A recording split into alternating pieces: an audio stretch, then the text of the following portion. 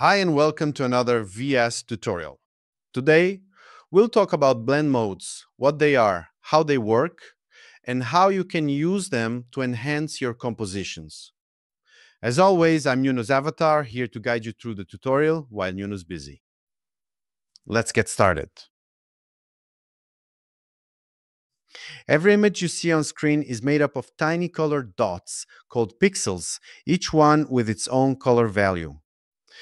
When you layer two images, blend modes determine how the pixels of one image combine with those of another to create new colors.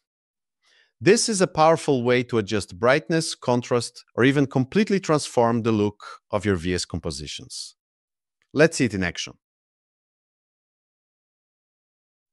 First, let's load two materials so we can explore blend modes in practice. Double-click the first layer thumbnail, and under the Shaders category, load the square material from the factory bank. Then open the material browser of the second layer, select Image Video from the media provider, open the Pictures folder under Factory, and load the Perplex Online 17 image. To apply a blend mode, open the Color Properties panel of the layer and locate the blend mode parameter.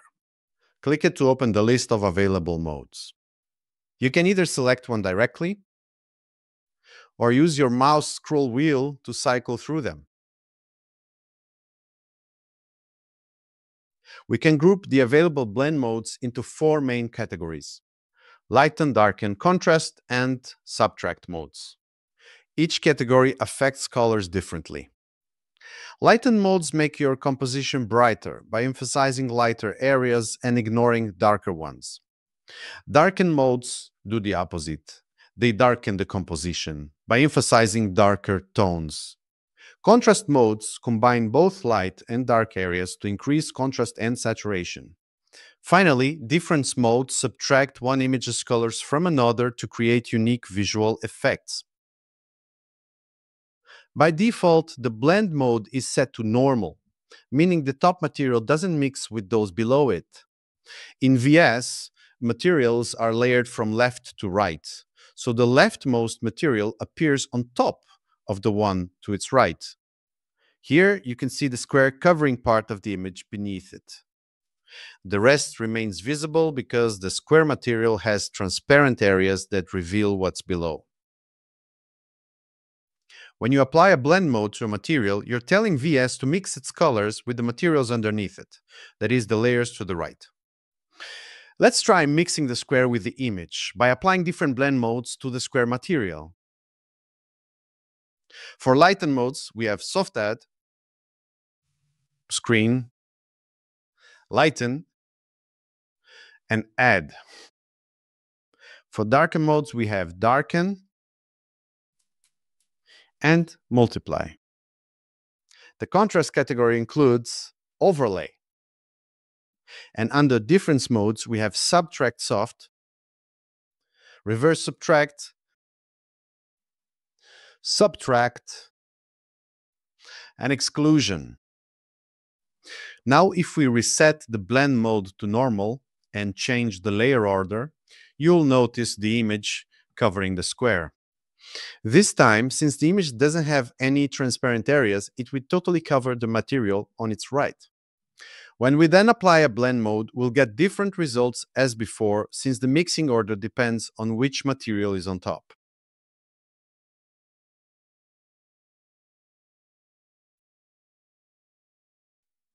As you can see, blend modes let you combine your layers in creative ways, from subtle overlays to dramatic effects. They're a powerful tool to unify your compositions or to create striking visual contrasts. Now, let's build a quick example where one material acts as a mask for another using blend modes. Start by opening the material browser of the first layer and selecting the ferrofluid material from the factory bank under the Shaders section. Change its color to a bluish tone. Then, on the second layer, load the blobs material from the same category and change its color to purple.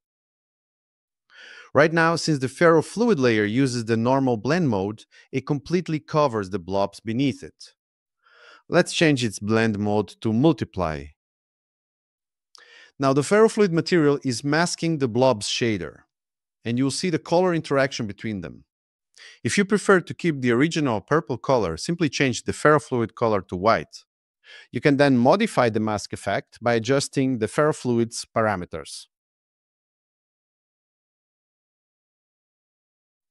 To add more layering, open the material browser of layer 3, choose Image Video, then under Factory Pictures, load Perplexon line 17 again. Now select layer 2 and experiment with different blend modes to see how each one changes the overall composition.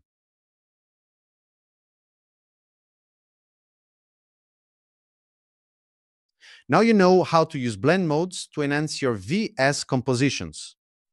They allow you to merge materials in creative and dynamic ways, forming rich, cohesive visuals. I hope this tutorial inspires you to experiment and craft your own beautiful effect. As always, I'm Nuno's avatar, helping out while Nuno keeps coding. See you in the next tutorial.